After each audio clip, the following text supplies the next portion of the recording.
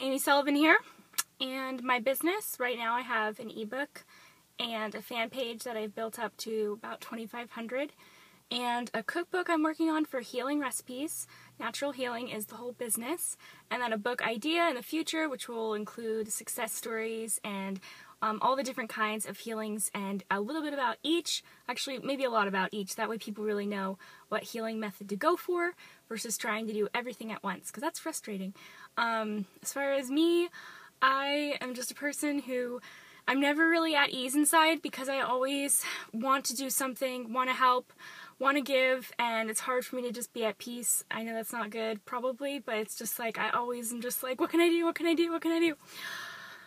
And my why for all of this is I've had my chronic condition for a couple years, and I know how bad it can hurt sometimes and be so frustrating not knowing what's wrong with you and waiting for the next call from the doctor or a diagnosis or whatever, and it just is really hard. But I believe in natural healing and managing your symptoms and eating well and doing all these amazing things for yourself so that you can feel better.